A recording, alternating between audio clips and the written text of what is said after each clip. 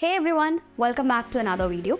In this video, we'll be discussing about the fiscal localization, which is in the accounting module of Odoo 16.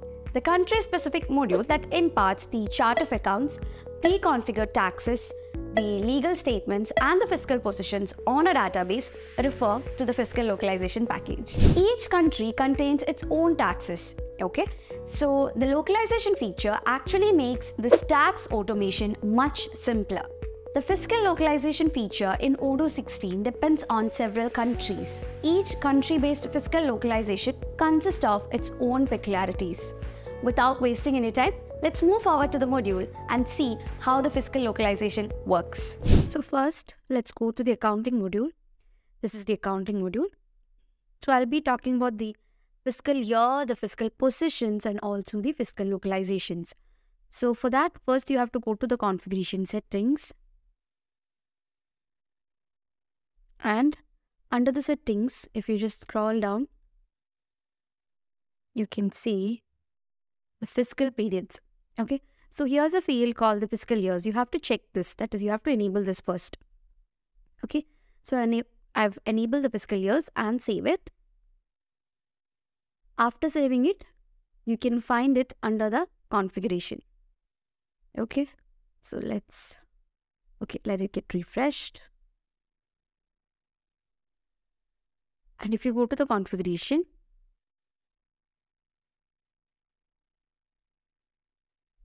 you can see the fiscal years here.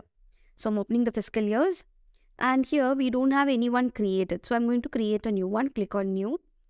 So here I'm giving the name as fiscal year 2023. The start date I'm giving it as, repeat,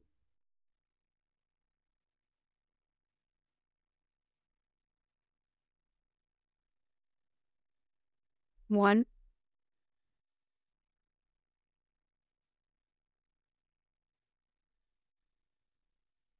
Okay. And I'm specifying an end date here. So let the end date be, you give some random date and then let's choose. Okay, so I'll give December 30 or something. Okay. So that's done. Now here you have to provide the company name. So by default, the logged in company will be taken. If you want to change, you can simply change it from here. After doing that, save it.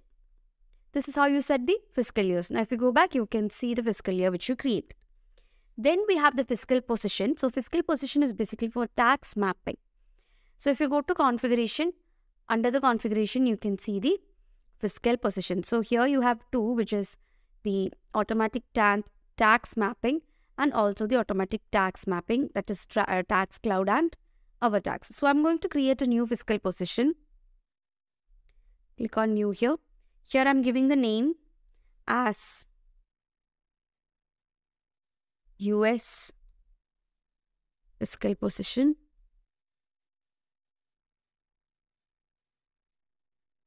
Okay. Now here you have the use tax cloud API or use our tax API. If you want to use that, you can just check these checkboxes. Then this is to detect automatically, that is automatically apply this fiscal position. So I'm checking that. Then you have VAT required. So I'm checking that as well. Okay, so only apply if partner has a VAT number. Then you have to specify the foreign tax ID here. So I've specified a number there. Then you have the option to set the country groups, that is the country groups on which this is going to be applied. So I'm choosing South America. Then I'm choosing Europe. Like any one can be chosen. Okay, so I've chosen Europe. Now here you can select the countries. Okay, so I'm choosing British something. Okay, now here you have the zip range. So you can set the zip range. So I'm setting it from 1 to 1000. And here comes the tax mapping. That is the tax on product. You can add a line here. So you can, choose the tax which you are going to apply, and tax to apply can be chosen from here. Okay. So that's the tax mapping. Then you have the account mapping here. So you can simply add product here and also account used to instead. That is account which is used instead. So this is how you set the fiscal position, and if you simply save it and come back,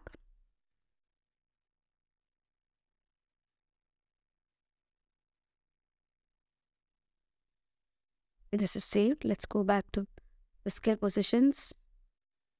Here you can see the one which you created right now.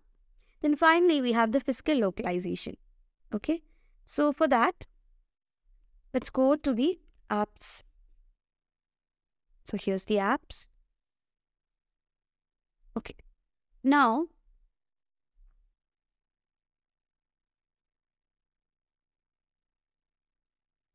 if we just search here for localizations, you can see localizations here. Okay. So here you have a section called the localization. Click on that. All localizations can be seen here. So one of the most, or the one of the important country-specific modules installed for fiscal positions, which are like the legal statements and more, is referred to as fiscal localization package. Now, the appropriate package for your company will be installed automatically by Odoo as per your country. Okay. Then we can enable taxes and configure country statements or even certifications per the company's need using these packages. So by implementing a specific country package, we can run Odoo 16 accounting based on a particular country by implementing a specific country package. So it's possible to download your country package by choosing the apps module in Odoo 16. Okay. So these are the localizations. So according to the country, the localizations can be activated and used. So these are the main things which comes under the fiscal localization, which is the fiscal period, fiscal year, the fiscal positions, okay, and also the fiscal localization. That's all about the fiscal localization. I hope it's clear. Thank you so much for watching. See you in the next video.